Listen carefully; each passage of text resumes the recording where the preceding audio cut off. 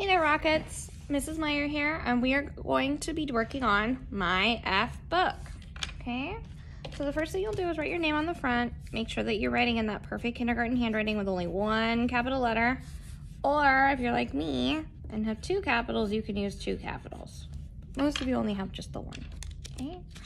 All right, let's do a picture walk first. So F book, F says F. So these things all are gonna start with a F sound, okay? This is a finger, and this is a fox. A finger can point, a fox can run. Turning, folding. Parents, let your kinder kid do this. This is a foot, this is a fish. A foot can walk, a fish can swim. This is a frog. Frogs can jump, and they jump high, right? So that says so high. Make sure you read it with excitement. A frog can jump so high. Okay, you'll go back to the beginning, and you're gonna circle all the capital letters and all the end marks. All the capitals and end marks. And I have one in my name because it's an abbreviation. So here's a capital, and there's an end mark. I always forget that you guys can't see if my finger's in the way. There's a capital, there's an end mark. There's a capital, there's an end mark. There's a capital, there's the end mark. And this has two sentences, so we have to circle both capitals and both end marks. Oops. Silly Mrs. Meyer. I got the wrong one. There we go.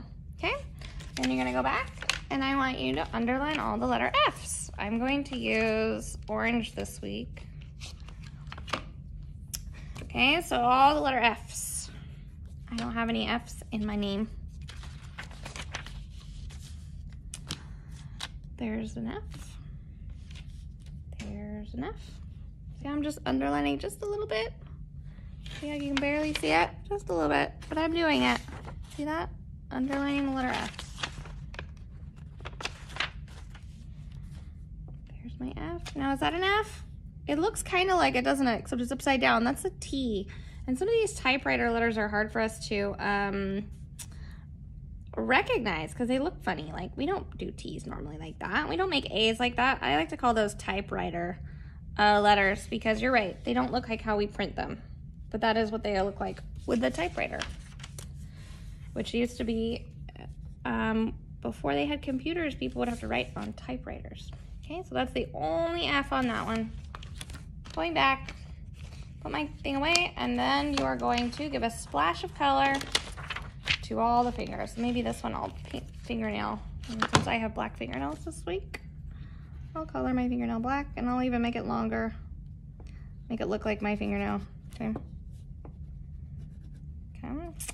And the fox, I'm gonna give him a little splash of color. Foxes are kind of orangey colored, so I'll just color lightly. Remember, the lightly is when you use the flat, so it literally can stand up on its own. Yep, and it kind of squeaks if you do it too hard.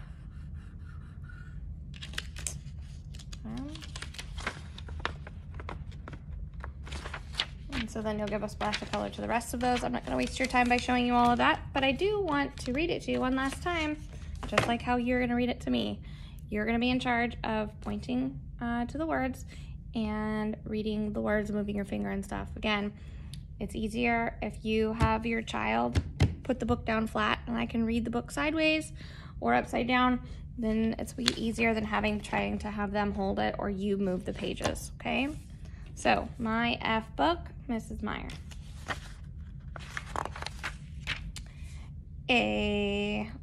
Can't see that. A finger can point, a fox can run.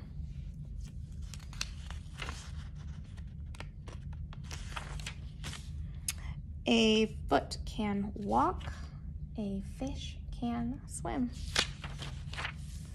A frog can jump so high. Okay, good luck, Rockets.